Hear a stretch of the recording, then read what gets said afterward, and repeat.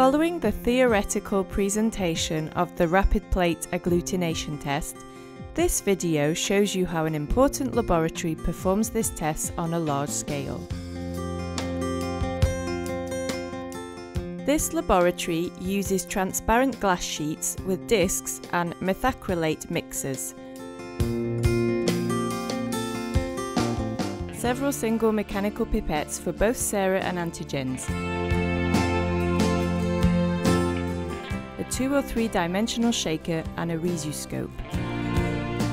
All components are brought to room temperature between 20 to 25 degrees Celsius before use. Temperature is constantly monitored in the laboratory with a thermometer probe. Positive and negative controls are done for each series of tests before the manipulation we are going to show you.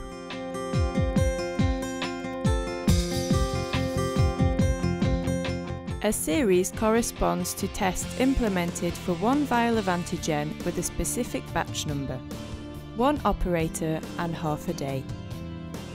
If any of these variable changes, other positive and negative controls are done. Pipette tips are reloaded in empty boxes with a pack. This reduces the waste of time due to manual filling. Sera are tested with the antigens Mg, Ms and Mm on the same sheet. Thus, serum is taken only once with 0.75 microliters. Then, 0.25 microliters are deposited on 3 different discs. For the comfort of the operators, lab bins are also placed at the same level as the bench laboratory tops. Pipette tips are changed for each serum. It is also possible to validate that for a same batch of sera. The same tip can be used. Sera are sampled at least 24 hours before testing, but are not more than 72 hours old. The same volume of antigens is added in the discs. There is a specific pipette for each antigen, which is filled up once and calibrated to put 0.25 microliters in each disc.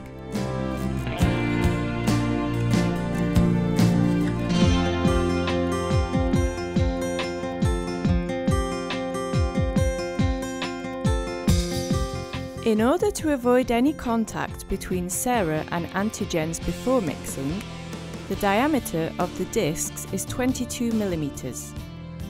Operator, pay special attention when placing serum and antigen in the discs. When the glass sheet is ready, mixing is done with a specific methacrylate sheet, which has as many number of fingers as the number of discs. So, all the sera and antigens are mixed at the same time. Glass sheets are immediately placed on the 2 or 3 dimensional shaker right after mixing. Shaking must last exactly 2 minutes for poultry sera and 3 minutes for turkey sera. Chronometers are always used in order to make sure that the time of reading is accurate, and also to implement another cycle of rapid plate agglutination tests at the same time. The chronometers are metrologically controlled. Once the shaking is completed, results are read within 30 seconds. Glass sheets are placed above the rhesuscope. The result is negative if there is no agglutination.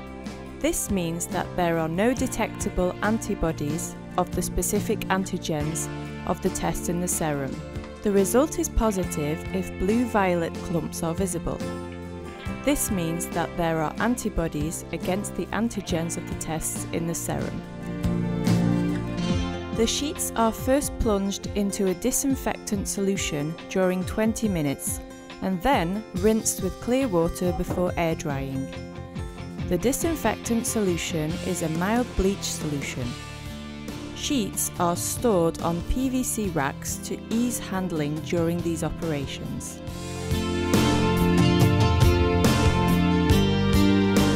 More than 500,000 tests are carried out every year in this laboratory. Checking the flocks with rapid slide agglutination tests, which generally detect antibodies a week before ELISA, has shown excellent results confirmed by the high performance of the company.